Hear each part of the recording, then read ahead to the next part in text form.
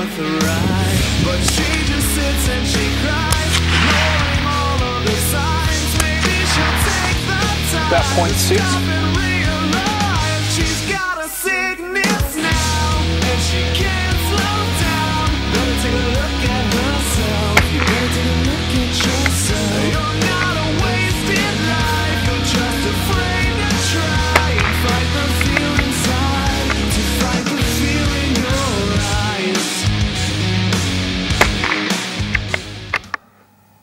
Hey guys, and welcome to Ozzie Reviews. Well, today I'm checking out the Lithgow LA101 crossover rifle in 22LR. Now this rifle here has created so much interest in the Australian market. It was announced just over a year ago now, and Lithgow Arms generated so much interest with it, but on top of that they sought feedback from us, the Aussie shooter, on what we wanted to see in the firearm. So I mean, it's a massive step for the company, I mean, because they haven't released a firearm for the civilian market in over 40 years. So I mean, it's a massive step. So this is it here. So let's have a look at a couple of things. First of all, what comes with it. Obviously you've got your safety manual here and your warranty, so please read that. There's a whole heap of information you need to know about the rifle. Mine's still sealed, and the only reason is because I actually downloaded the PDF version and read it before getting the rifle. I was that excited to get my hands on one. There's also a spare spacer as well, so that just clips into the back of the stock, so you can adjust your length of pull easy enough. I'll just touch on that a bit more later in this review. So first of all, let me give you a run by of this rifle, and you can just see the beautiful finish to it. Honestly, I mean, I was looking very hard at this rifle to see if I could find any sort of machining defects or marks and things like that, and I mean, there's nothing on this rifle that shouldn't be there. It just really is up there with a custom finish. So okay, let's run into a couple of stats. First of all, the weight of the rifle is 3.1 kilo or 6.8 pounds, so just under 7 pounds.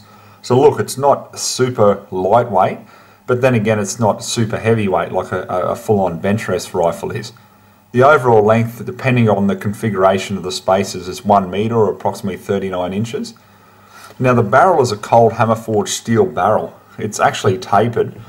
It's 53 centimetres or 21 inches in length, and it comes up to a really nice 11-degree target crown at the end there.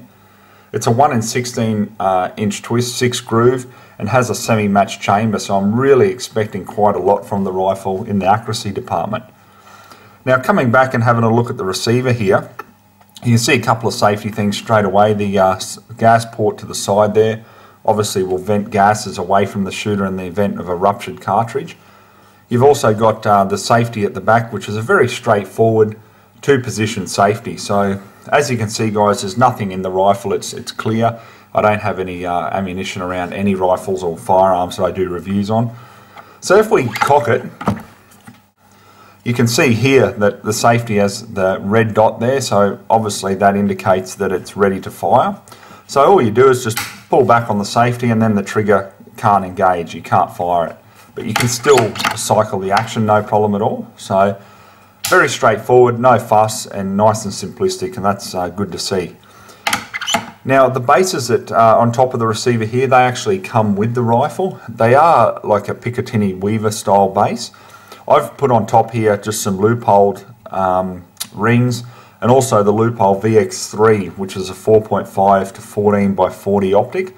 Now, a lot of you probably be going, Ozzie, that's a bit big for you, in the sense of, you know, I always like smaller hunting style optics on my firearms, but I really want to test this rifle out with accuracy, so I thought I'd put the larger magnification scope on it. So let's have a look at the bolt. Just to release it, all you need to do is just push back on the trigger, and then the bolt pulls all the way out. So you can see at the rear here, there's 3 locking lugs. Okay, the bolt handle in general is just a hard nylon, and it just feels honestly good when you have it in the palm of your hand and cycling it. So the other good thing about it too is it's only got a short 60-degree throw, so those of you who are new to shooting might not understand what I mean with that, so I'll just explain it quickly. So when you've got it cocked, ready to fire, all that you need to do obviously to cycle it is, you know, up, back and forward again. But the short 60-degree throw of the bolt is just here. So what that aids in is really rapid or quick follow-up shots. So that's a really neat feature as well. Now the trigger on this is absolutely beautiful. I mean, they're saying 2 kilo or 4.4 pound trigger pull, you know, from the factory. But my rifle, as you can see, absolutely brand new. And I tested it with my Lyman trigger gauge, and it came in at 3.7 pound. So look, I'm not complaining. Absolutely brilliant. Supposedly, shortly they're going to have 1 spring, or 1 kilo spring. Trigger springs, I should say, available, so you can lighten that trigger even more. But honestly, from running a snap cap through this, I was really impressed. So I'll tell you what, how about we just put one through now? I know it's only on video, guys, but you know, you probably have to be here to appreciate it. But I just want to show you what I'm talking about. So magazine here I'll talk about quickly too. 5-shot magazine, really straightforward. They are making 10-shot mags for it now. And they're also compatible with the CZ 452 and 455 mags, so absolutely brilliant. Okay, so as you can see, feeds perfectly, but just look at this trigger, it's so crisp. Beautiful, absolutely beautiful. Ejection's perfect on it as well. The snap caps I've put through it, no dramas whatsoever. Okay, so let's move on to the stock here now. Now, this stock is adjustable for the length of pull, okay? So at the back of it, you'll see that there's a couple of spaces. So we've got 1 spare spacer, but there's 2 already installed in the rifle. And of course, you've got the kick pad at the back. So if you do want to manipulate it or adjust it, all you need to do is just undo the kick pad, and then you can adjust the spacers accordingly. If you're going to use the rifle as a hunting rifle, perfect. It's got a sling swivel stud at the back and one at the front, so you can throw a sling on, no dramas at all. Now the actual stock is made from a military grade injected moulded nylon. So what does that mean in real terms? Basically it's as hard as nails, tough as nails I should say. You can see the grips on it as well. They're just moulded into the actual mould of the stock. Nice feel to them. I've absolutely got no problem with them. Even the trigger guard is all one piece. So the injected moulded nylon that they're talking about is supposedly the same one they use in the F88 assault rifle for the Australian Defence Force. So obviously I'm not going to bash it around and you know, and see how much brutality it can take. But look, trust me, it's as tough as can be. So look, the overall look of the rifle and everything, guys, is just really nice. They've really catered basically for all Australian shooters, and I mean that was evident when they wanted the feedback from all of us. You know, when they first announced the rifle was in production, or you know, or on the drawing board, so to speak. So look, if you want to have this rifle for a bench rest style rifle, well, obviously you've got the shorter flush magazine, which obviously isn't going to interfere anyway out at the range. You know, you've got the nice heavy or semi-heavy barrel, guaranteed of some decent accuracy. Or if you want to use it as a hunting firearm, well, you've got the sling studs. You can get the extended 10-shot magazine, which will probably sit down to about there. You know, so, or if you just want the rifle for plinking, you can do that too. The great thing about it is available in left hand as well, so you know it doesn't matter who's out there. This rifle should cater to your needs. So look, at the end of the day, guys, and one thing I will definitely say now, even before actually firing this rifle, it's Australian made. It's made in Lithgow here in Australia by their 120 local staff. So you know, by buying a rifle like this, we're supporting 120 local jobs. May not seem like enough, but as far as I'm concerned, you've really got to start somewhere and draw a line in the sand and you know, start helping out some of our Australian companies that are going really, you know, looking at overseas markets and things like that because they can't compete here anymore. So yeah, I'm pretty proud to be able to support them. So the price of this too, I think, is extremely competitive. $995 retail. I mean, honestly, when you look at a lot of other rifles out there, I mean, look at the Ruger 77-22, they're about $1,000. Look at a lot of the CZ rifles as well. Any of the other rimfires, I mean, you can go up, obviously, Remington, Anschutz and things like that. I mean, obviously, they're quite a lot more. But just in general, I mean, it's just well designed. And I think for the price, if this thing shoots as accurate as what I'm hoping it does, honestly, it'll have my vote. So on top of the chambering in 22LR, the guys are coming out with 17 HMR, 22 Magnum, 223 and 308. So I mean, that's going to really cater to the needs of Aussie shooters. So anyhow guys, look, let's not talk about it anymore. Let's get out on the farm and really put this rifle through its paces. Okay, so we've got the Lithgow set up, guys. What I've done is I've put a target out there at 50 yards to start with. I've got 10 different types of ammo here, everything from subsonic to standard to high velocity and hyper velocity. Now, because we've got a 5-shot magazine, I'm just going to put 5 shots through with each. So it's still going to be a fair amount of rounds down range, so that'll give you a good indication of just how good this rifle is. So what we'll do is we've got to target up one of the high vis targets, and it's got 5 little individual targets on it. We'll shoot the first 5 different types of ammo at that. Then I'll take that down, we'll have a look at it, we'll put another one up, and then we'll shoot the remaining 5 types of ammo. So look, there's a fair bit of ammo to get through, but I listened to you guys when you said you wanted to really see what the accuracy was like with a variety of different ammo. So let's jump straight into it and see what this Lithgow is made of.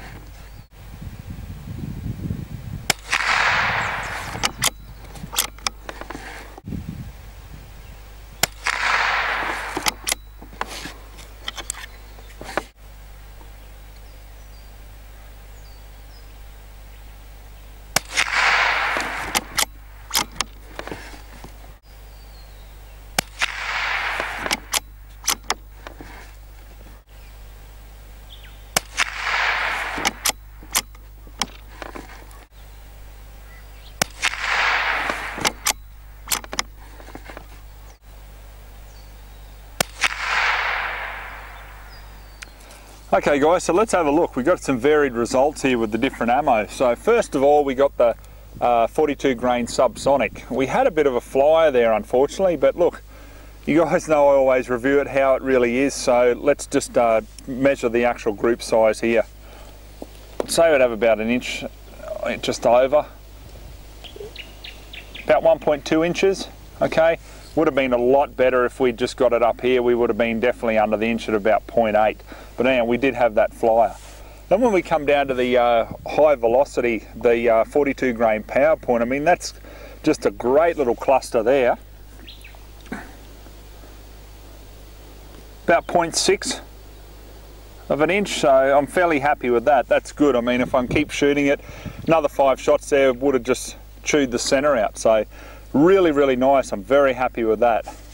Then when we go over to the SK rifle match, yeah, spread a little bit, but still you could start to see some really nice grouping come in there. So we'll just measure that.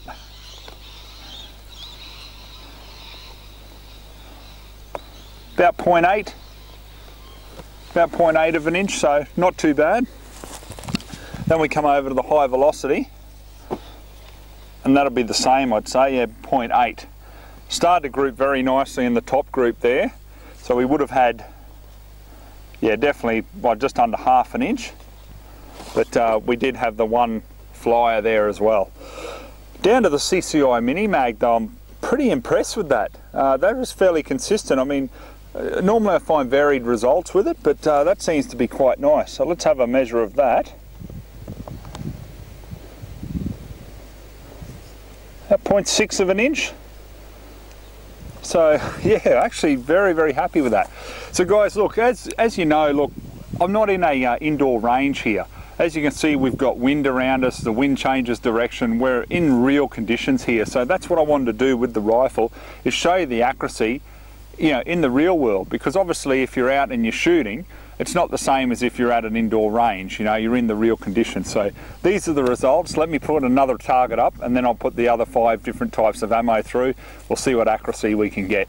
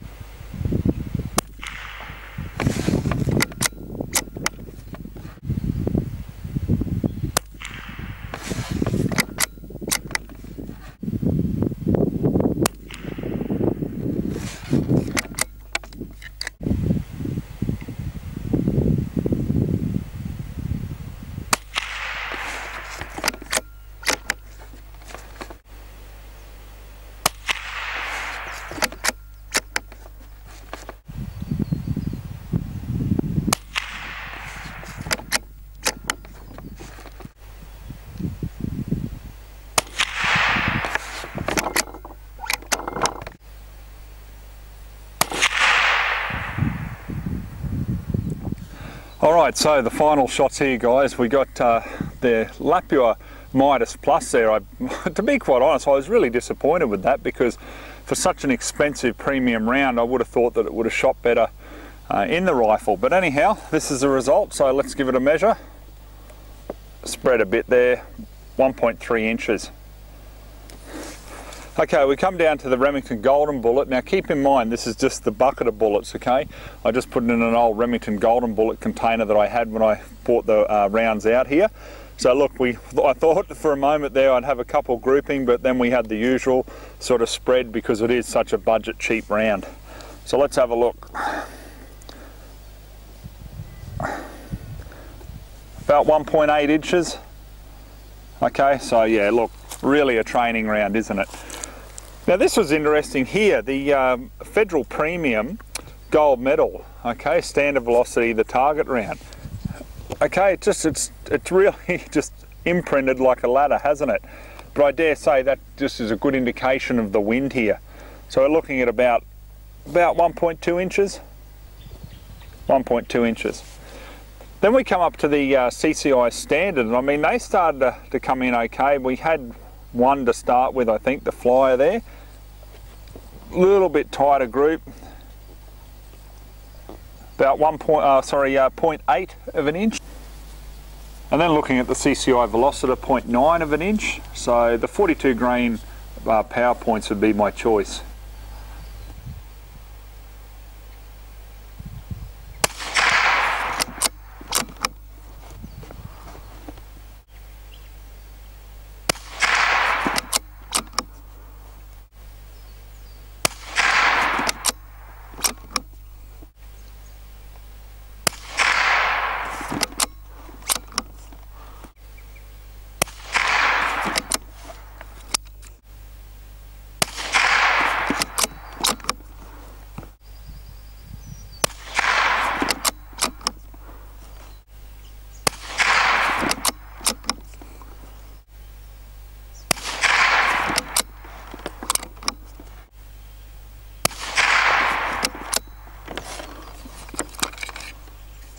Alright guys, so the whole family's come up to have a look at the target now. So we've got 100 yards here, okay, so we've got 10 shots I put through just to show the consistency of the rifle. Now look, we had a couple that fly, well when I say flyers, look, not very much has it really gone off the main grouping area there. That's because of the wind, okay, we've got a bit of wind, but once again it's real conditions. So you can see the main 6 shots there. I mean that's great accuracy at 100. Okay, let's have a look at the extreme spread on it. About 1.9 inches. Okay, but if we look at the main group there, we've got about 0.6 of an inch. Okay, so that's what accuracy you could expect from it in conditions where you've got like good bench rest set up and no wind whatsoever. That shows the accuracy of the rifle. So look, I'm pretty impressed with that. That's really good going because, as I say, we're in real conditions here on the farm. So let's just throw the rifle up to the shoulder and have some fun with it now.